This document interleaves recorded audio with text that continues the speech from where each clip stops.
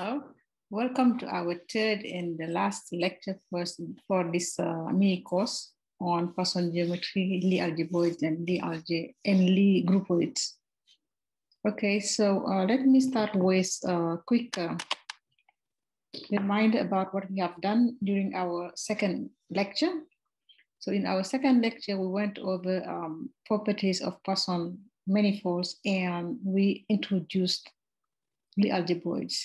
So let's go back to definition of the Lie algebroid just as a reminder.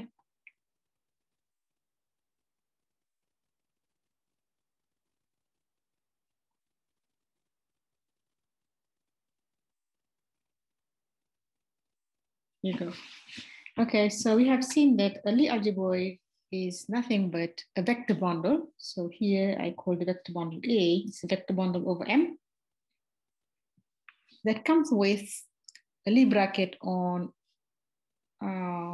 smooth sections of A and a bundle map that we call rho.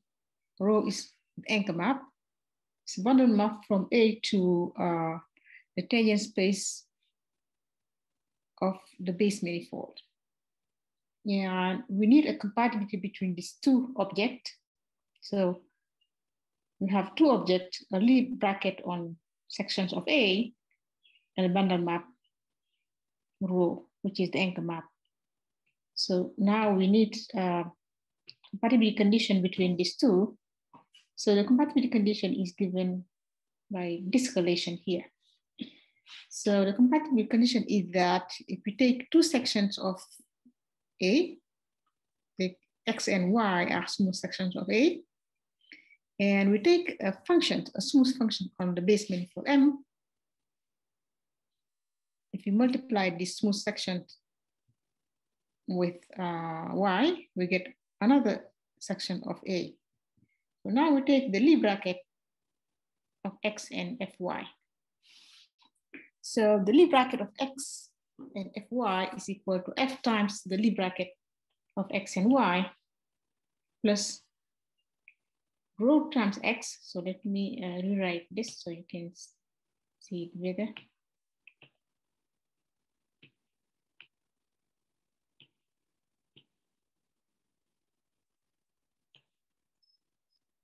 So let me rewrite the compatibility condition between the Lie bracket sections of A and the anchor map.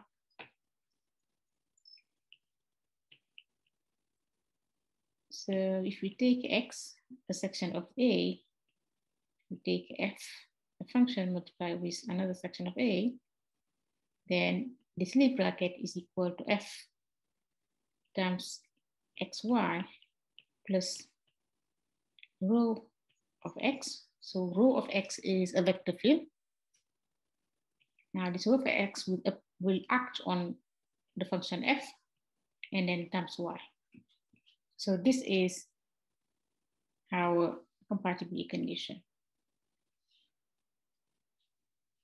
So a Lie algebroid is a vector bundle A over M that comes with a Lie bracket on sections of A and a bundle map from A to Tm, which satisfies some compatibility condition. So we have seen examples. Let me very quick go over this example. The first example is just to take a finite dimensional Lie algebra. So any finite dimensional Lie algebra is a Lie algebroid over a single point. So the base manifold is a single point, it's zero dimensional. And we take the anchor map to be the zero map.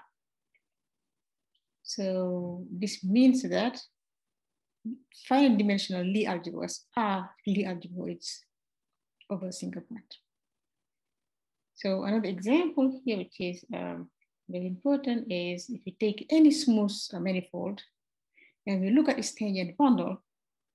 So its tangent bundle has a natural Lie algebroid structure. So we take the anchor map as being the identity map and the Lie bracket on sections of Tm, so sections of the tangent bundle are vector fields. So the Lie bracket on vector fields is the usual Lie bracket on vector fields. And we know that we can take the Lie bracket of two vector fields. So this is the usual Lie bracket on vector field. So Lie algebroids are generalizations of tangent bundles and finite dimensional Lie algebras. But another example, which is also very important, is that if you take a Poisson manifold, then its cotangent bundle has a natural Lie algebroid structure with the anchor map is the pi shaft. Pi shaft is the anchor map, and here I give you last time the Lie bracket on sections of T star M, which is just, so by sections of T star M, we mean one forms. So we take the Lie bracket of two one forms and we get another one form.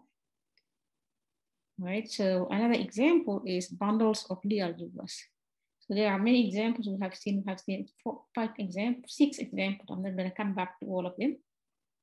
We're gonna, so Atia algebroid also we have seen it. So we're gonna go very fast on this. And an important proposition is that the anchor map of any Lie algebroid is a Lie algebra homomorphism. So this we proved this last time. And I think this is where we stopped. All right, so today we're gonna come back to Lie algebroids, and we're gonna see that Lie algebroids are in one-to-one correspondence with fiberwise linear Poisson structures. So first of all, what is a fiberwise linear Poisson structure? So we start with vector bundle P. So P is a vector bundle over M. So I need a couple of definitions before I can define fiberwise linear Poisson structures. So start with a vector bundle E over M, and P is a projection map. So a function on E into a space is said to be basic if it has a form G composed with P. So this means that your function is constant on the fiber. That's what it means. For a function on E to be basic, it must be constant on the fiber. Okay, so this is F must be of this form. Now, F would be said to be fiberwise linear if its restriction to each fiber is linear. So let me remind you that the fiber, if I have our vector bundle lives like this. So if this is my M, and then I take a point here, so the fiber here is a linear vector space. And we say that F is fiberwise linear if its restriction to each fiber is a linear function. Okay, now we have the tools we need to define the fiberwise linear Poisson structure. So here is the definition. So let phi be a Poisson structure on the total space of a vector bundle E over M. Then we'll say that phi is fiberwise linear if it satisfies the following conditions. So phi is a Poisson tensor. It corresponds to a Poisson bracket. So we say that phi is fiberwise linear if the Poisson bracket of two basic functions is basic.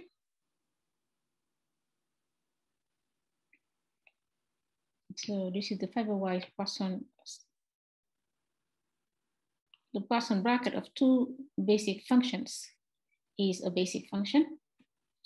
And the Poisson bracket of two fiberwise linear functions is a fiberwise linear function. And finally, the Poisson bracket of a basic function and a fiberwise linear function is basic. Okay, so two basic functions, their Poisson bracket is basic. Two fiberwise linear functions, their Poisson bracket is fiberwise linear. One basic and one fiberwise linear function, you take the Poisson bracket, you get something basic. All right, so this is what we need. If you have this type of Poisson bracket, we say that the Poisson bracket is pairwise linear. So remember that this is defined on the total space of a vector space. Okay, so now we have the theorem here. So given A, vector bundle, so there is a one-to-one correspondence between Lie algebroid structures on A and pairwise linear Poisson structures on the dual of A.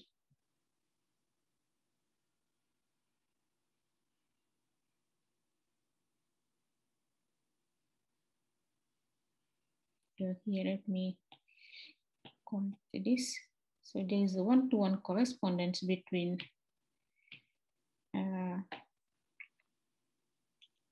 Lie algebroid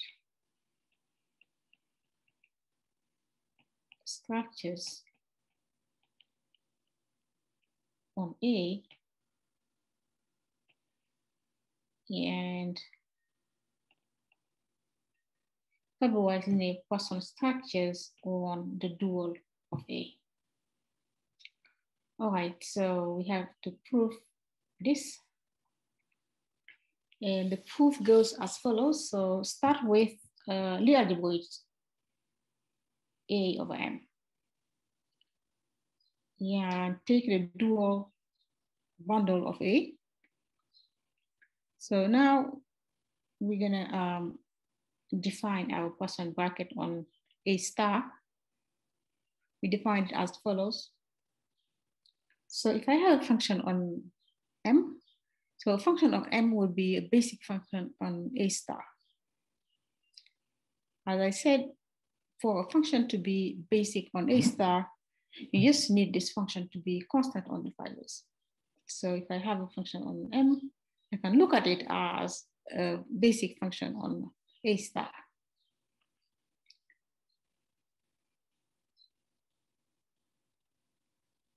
So F and G are function on M, and I define the bracket to be 0.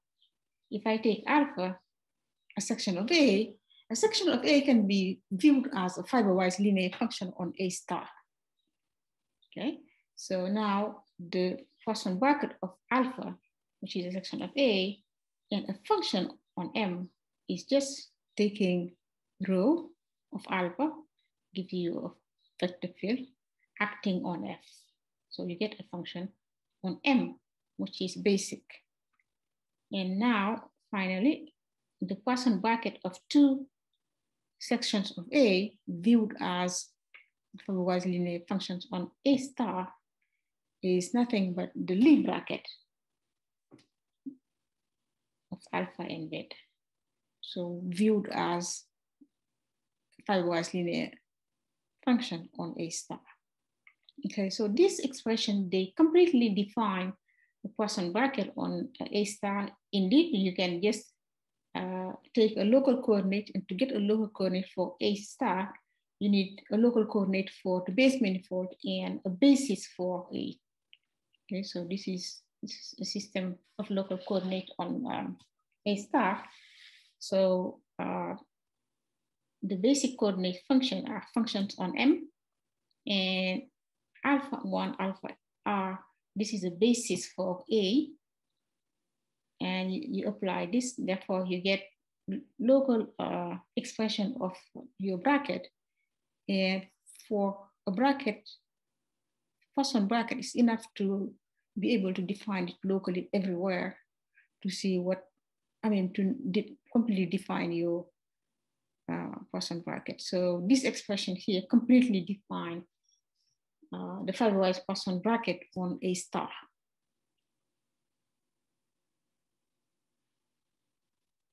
Now, conversely,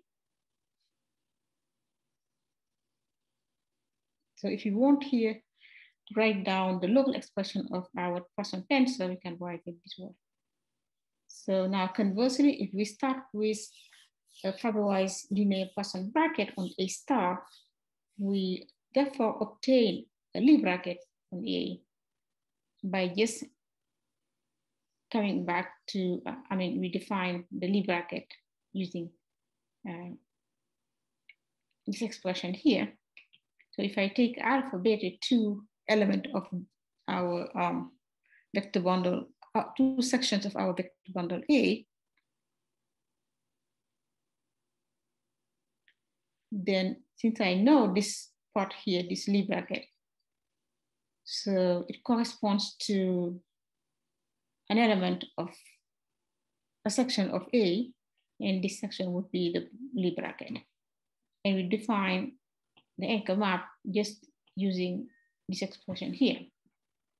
So a fiberwise linear Poisson bracket on the dual of any vector bundle give us a Lie algebraic structure on A. Okay, if we know fiberwise linear Poisson bracket on A star, then we immediately get a Lie algebraic structure on A using this expression here. All right, so now this is about homomorphism, but I think I'm going to skip homomorphism. Yeah, I'm going to skip homomorphism because we won't have time. So the main goal here is to define the algebroid. I'm going to right now go to Lie algebroids. Sorry, Lie groupoids, because that's the main objective in this third lecture is to understand Lie groupoids. So Lie groupoids are generalization of Lie groups. And what they do is they describe some symmetric properties of certain geometric objects. I will not give details about this, but groupoids were introduced by Eresman as tools in topology and differential geometry. But first of all, before we say more about groupoids, so let's look at the definition. What is a groupoid? Okay, so the definition of groupoid involves a couple of objects. So first we need two sets, non-empty sets. We need two non-empty sets.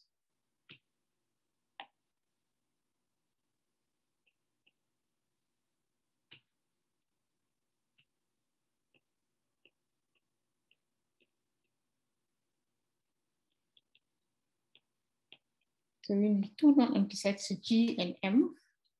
And the first set is called the set of arrows. And the second one is called the set of units. So you can think of G, the set of arrows, as really, as I said, arrows. So any arrow will start from a point and ends to another point. Okay, so you need the endpoints and the starting point. But one should think about these arrows as not lying on the base manifold M, not manifold at the base space, I mean the space of unit M, but lying outside of M. So let's look at a picture here.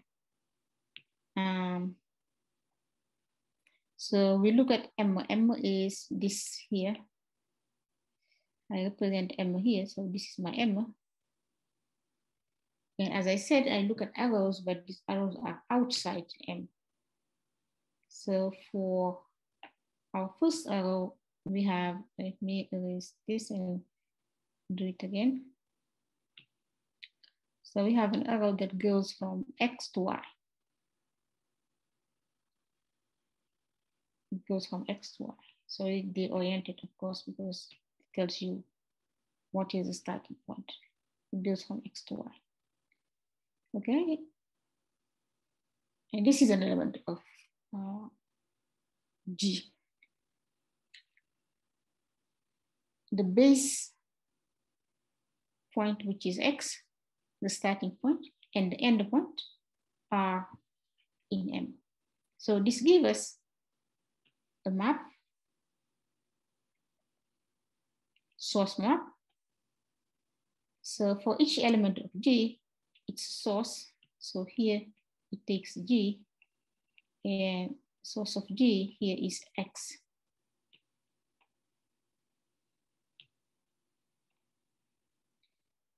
And also you have the target map that takes, so it's element G has the target here for G, this target is Y. Okay, so this is the starting point of your arrow and the end point of your arrow. The starting point and end point will be on your unit set M. So the definition will involve these two maps, but also you have a multiplication map. So if I take two elements of G, in order to be able to multiply them, they need to satisfy some condition here. So for example, I take the first one, this is G1. G1 start from X1, ends at Y1. And G2 starts from X2 and ends at Y2. In order to be able to multiply this, you need the end point of the first one to be equal to the starting point of the second one, and then you can multiply them. Okay. So I look at this G2 here, which is the set of all pairs such that the source of G2 is equal to the target of G1.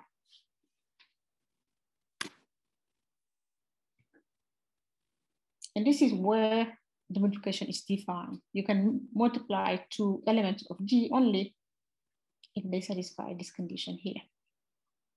If they are element of G2. So another ingredient that we need is the inverse map. So any element can be inversed. You have inverse of the element. So let's say our G that we started with, so its inverse would be G inverse. It's the arrow that goes from Y to X. Okay, if G goes from X to Y, G inverse goes from Y to X. So this is the inverse map. And last, so we have the injection map here. To X, we assign an element of G. So the element of G is such that its source and its target are the same point X.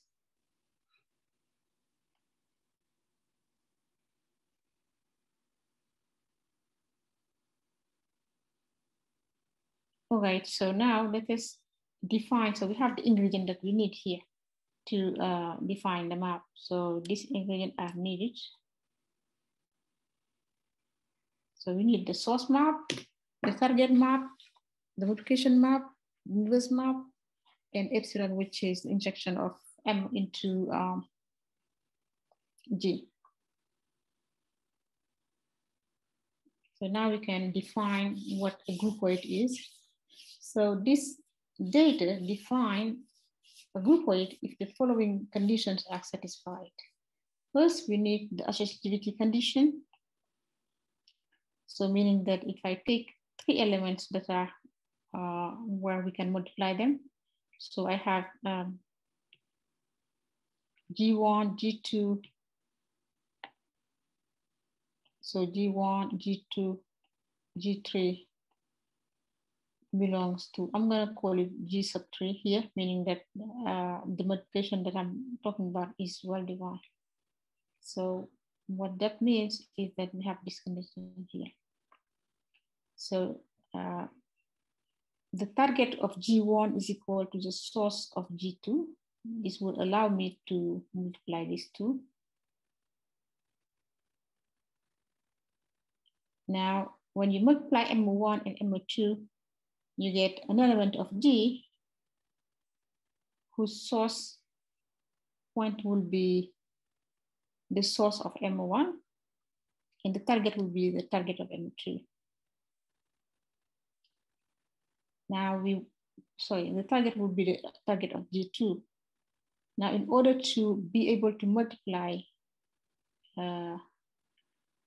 this element here, which is G1, G2 with G3, you need the target of G2 to be equal to the source of G3.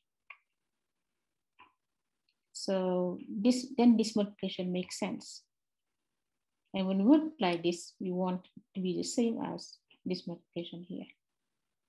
So basically what we want is, try to do it here. We have here G1, and here we have G2, and here we have G3. So this is X, Y, Z, and T.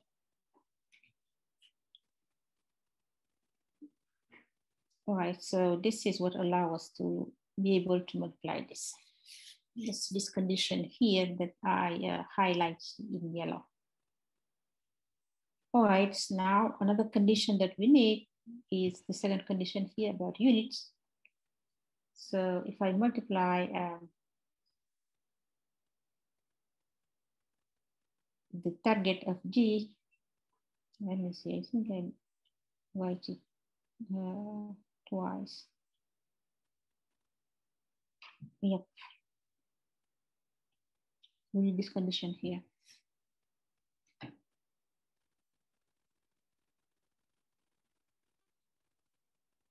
And the last condition is, the first condition is this, that we have a unit inverse for any G, there is a unit inverse.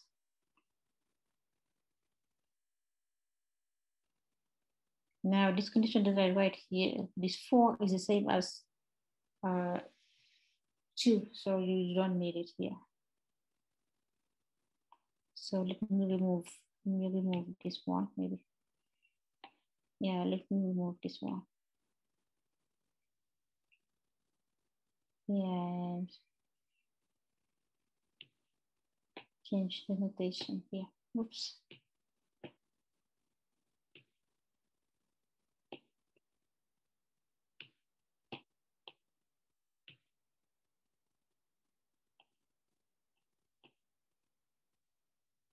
Yes, so this is the definition of a groupoids. Now we can put some more structures on this groupoid, but before we do that, let me just go over this remark.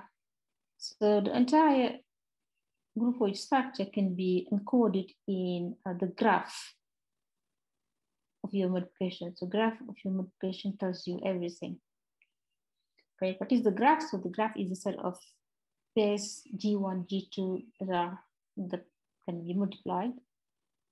Okay, and then you take the third element to be the multiplication of G1 and G2. Okay, so you can get the unit elements of the groupoid by taking elements of G satisfying this condition. Oops.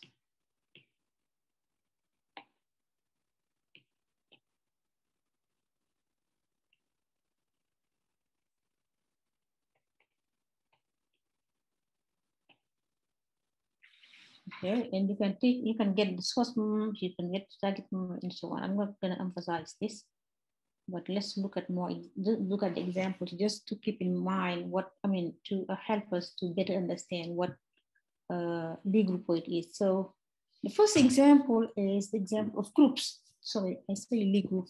No. What is a groupoid? Okay, up to now we did not define a Lie groupoid. No. So what is a groupoid? Let me come back here. What we define is a groupoid. A groupoid.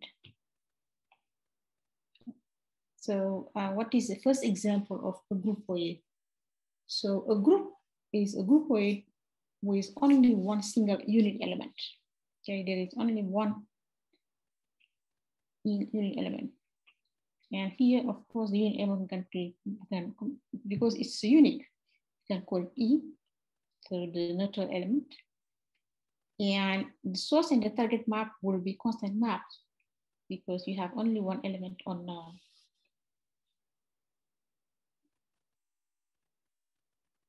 M, right? So source and target would be constant maps.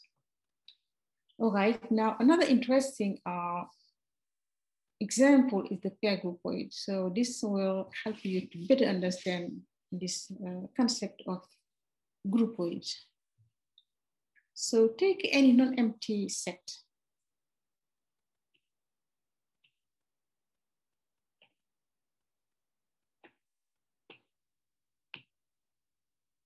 So take any non-empty set. Oops.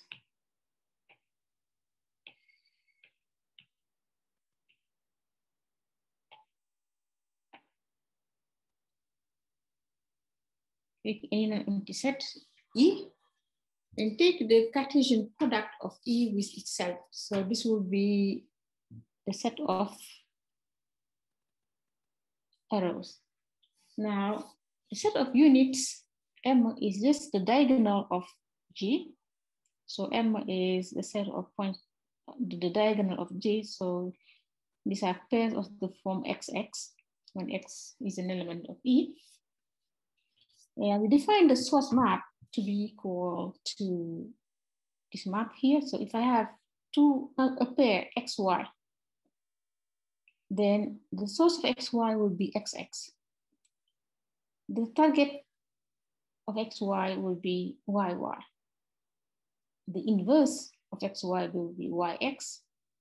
And you can multiply XY with YZ to get XZ.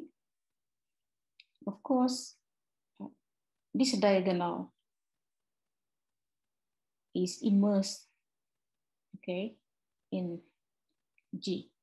You have immersion from M to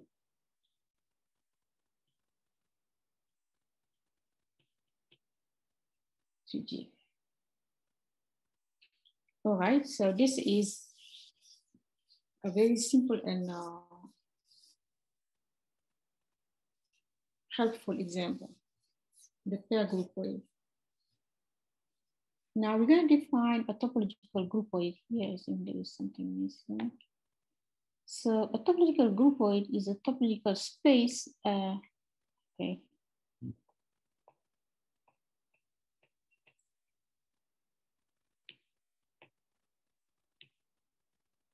You have G and M will be topological space. Okay. So a topological groupoid is a groupoid where G is a topological space, M is a topological space. M must be housed of. Means you can separate 2 points of M. If I have 2 points of M, I can find two neighborhoods of these points that are disjoint. It's housed of. But G might not be housed of, might be housed of or not. G might be housed of or not.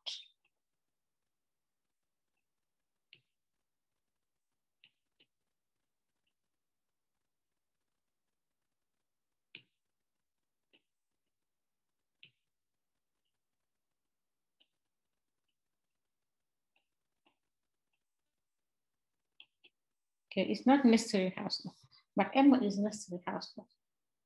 And what we want is, because we have topological space, of course, we want all the source map, target map, unit section, epsilon, and the inverse map to be continuous. So the source maps are also surjective. So they're surjective, source and target are surjective continuous maps. Multiplication and unit section continuous. But what we want for the inverse map, so we want this inverse map to be homeomorphism. So this is what we want. So we have a groupoid. There was, in the notion of groupoid, there was no topological object, so it was not a topological space. Now we add some topological space, and we want this structure maps to be continuous.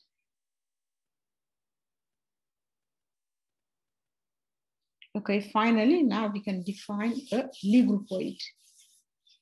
What is a Lie groupoid? Is a topological groupoid for which all the, first we want,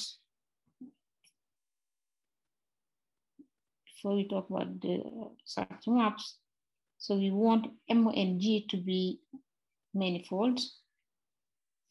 So G is a manifold, but G is not necessarily Hausdorff. M is a Hausdorff manifold. Now we want the source and the target to be smooth surjective submersions. We want the multiplication map and epsilon to be smooth maps, while the inverse map is a diffeomorphism. Okay, so all the structure maps are smooth maps. And the set of units is a manifold, which is Hausdorff, while the set of arrows is a manifold, which is not necessarily Hausdorff. All right, so this is the definition of a Lie groupoid. At first, it sounds a little bit complicated, but if you play or you see example, you will see that you already encoded. You have seen many Lie groupoids without knowing these are Lie groupoids. So the first example is just a Lie group. So a Lie group is a Lie groupoid where your base manifold is just a single point. It has one unit element. So in general, for a Lie groupoid, you have infinitely many unit elements. So the set of units is a manifold. But if your set of unit is a zero-dimensional manifold with one single point, then you have a Lie group.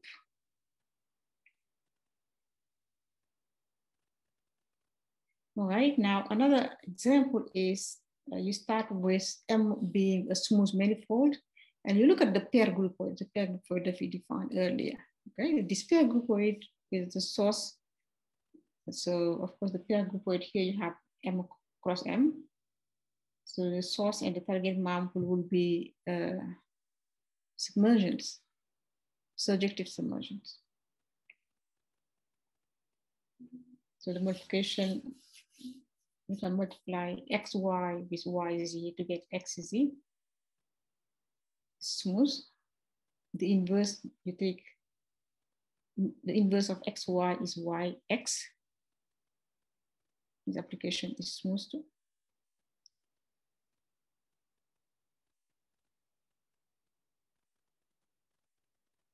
And finally, you have epsilon of xy and the epsilon of xx.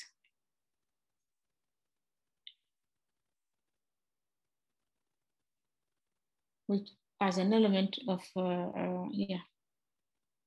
of G is xx. Because M is equal to, I mean, you have the diagonal of the Cartesian product with M of M, so delta M is the set of all xx, x in M. And this is the base manifold for your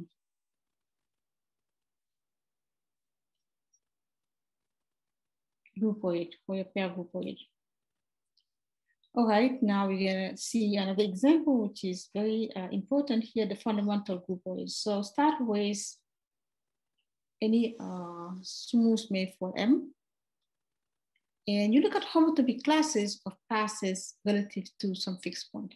So if I have two fixed points, I look at all passes, continuous passes going from X to Y, and I consider homotopy classes of these passes. Okay, so gamma here is the path. I will consider smooth path from X to Y. And I look at all homotopy classes of this path. Okay, so multiplication of paths are combination of paths, and we can have the inverse of a path.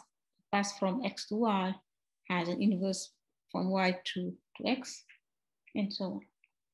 Okay, so phi M is the groupoid that you define using the homotopy classes of passes, and it's related to the pair groupoid. So you can define the map that goes from phi M to the pair groupoid. If you have a class, the homotopy class of X, you can take their endpoints here to give you a pair in the pair groupoid. And this map here is a local diffeomorphism.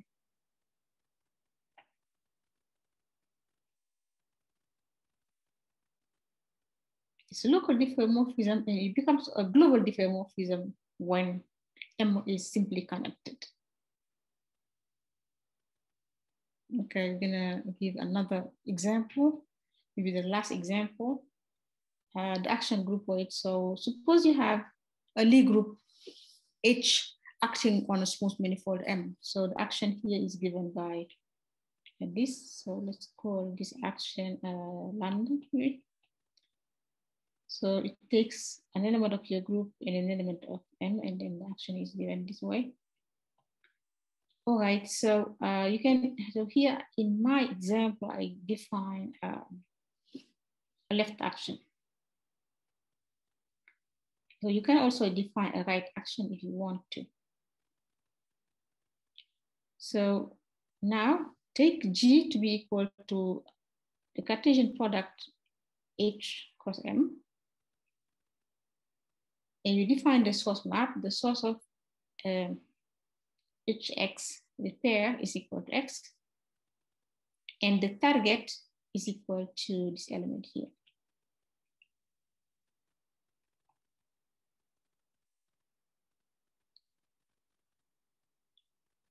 Now you can define also epsilon. Epsilon X is equal to the pair of E and X, where here E is the neutral element, the unit neutral element of H. And the inverse of Hx as a pair is equal to H inverse, and here you have H acting on X. Okay, so this is what we call the transformation groupoid. So we use the notation, you can use this notation for left action and this notation for right action, depending on what you want. Okay, but this is, so G, this target map in this source map is a Lie groupoid.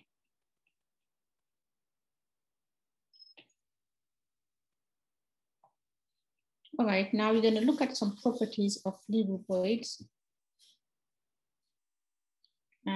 So I think I will skip this left-hand variant and right-hand variant.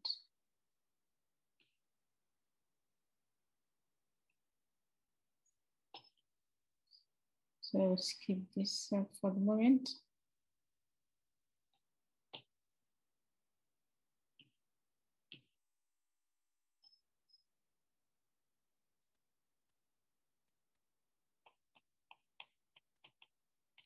Define isotropy Lie group and orbits. All right, so what is the isotropy Lie group? So suppose you start with Lie groupoid G, oops. Suppose you start with a Lie groupoid G with source S and target T. So I can look at these fibers. So these are the pre-image. So S of G is an element of M. I take pre-image.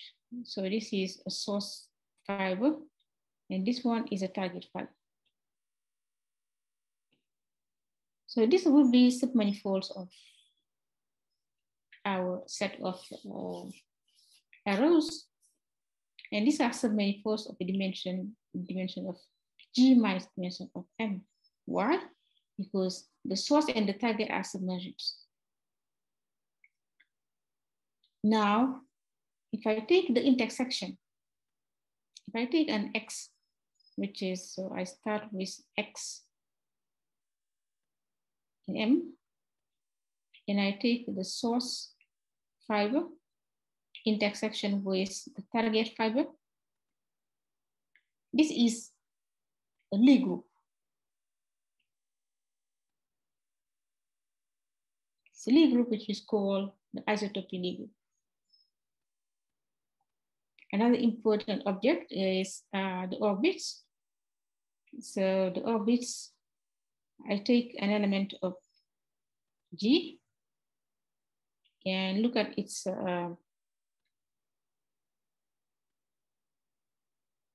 target.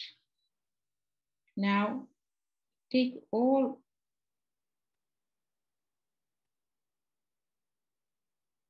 sources of G so that you can satisfy this element here. So the condition is that the target of G is equal to X. Okay, and then you take the source. So if you look at this, you get an orbit of X.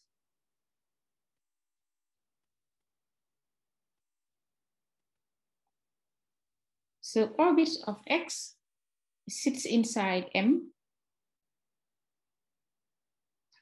and they form a partition, the orbits of, they form a partition of M. It's a partition into immersed connected submanifold, so we get a smooth foliation. So if I start with a groupoid G, on the set of units, I have a foliation. Okay, so we are running out of time, but I can say a few words about the bisections. So what is a bisection of a Lie groupoid? So bisection is a submanifold of the manifold of arrows for which we have these two conditions.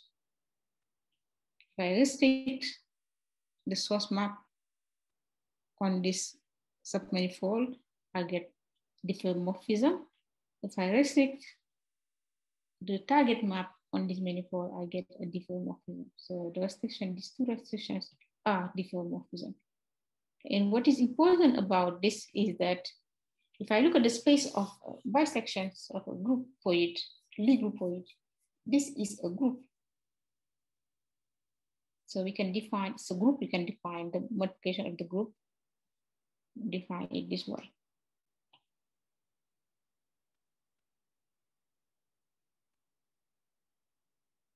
Okay, so we are running out of time. I have to summarize a little bit what we have seen in these three lectures. Let me try to give a picture on this.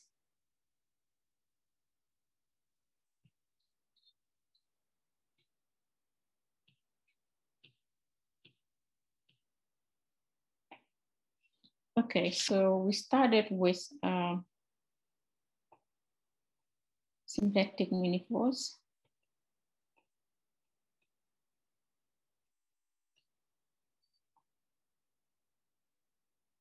Yeah, symplectic manifolds are some specific cases of Poisson manifold.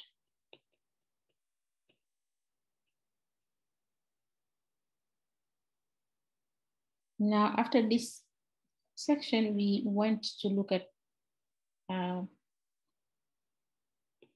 the algebroids.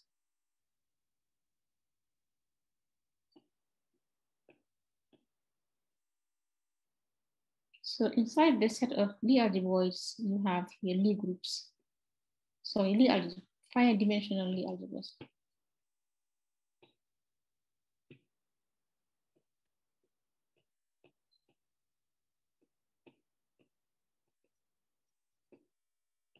Okay, so finite dimensional Lie algebras are Lie algebroids. But also you have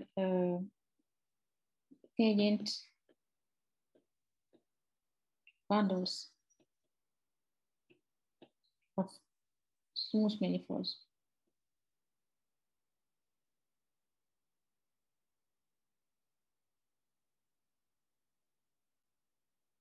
Now we have seen that this, let me rewrite this bigger.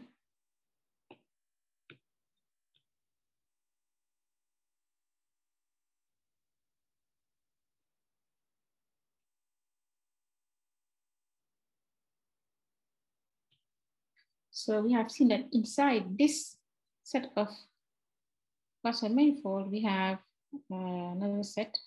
So there might be an intersection. Let me write it this way.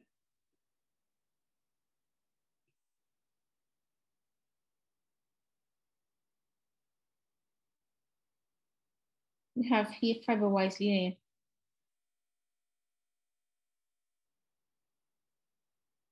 Poisson structures on vector bundle. Okay, and we know that these two, they are in one-to-one correspondence. So these two are in one-to-one correspondence. So this means that Lie algebroids are specific types of Poisson manifolds. Poisson manifolds, specific types of Poisson manifolds. And then we have seen Lie groupoids.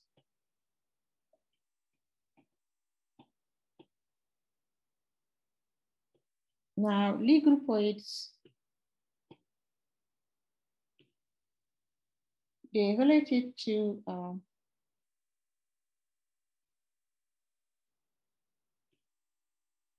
Lie algebroids. As you know, if I have any Lie group, then I can attach this Lie group of Lie algebra. Of course, finite dimensional Lie algebra. And it's going to be the same for, I won't have time to go over this, maybe during the following session, we can do that. So if I have any Lie group, if I look at the set of left invariant vector fields, then this gives me a Lie algebroid. So there is a Lie algebroid associated to every Lie groupoid. That's why you have only one way. But not all Lie groupoids, they come from Lie algebroids. So you have only one way. Okay, so basically this is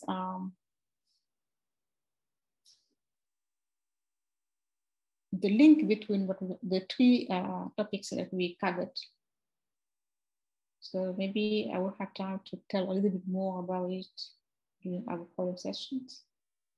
Yeah, but with 3 hours, I won't have enough time to cover this. I need at least a semester to cover these 3 topics. So, but I hope that you get the picture, the big picture. So my intention is intended to introduce, to have a gentle introduction to this area, and I hope you get the big picture. All right, so I think we can stop here. So I will see you during the following sessions. Okay, bye-bye.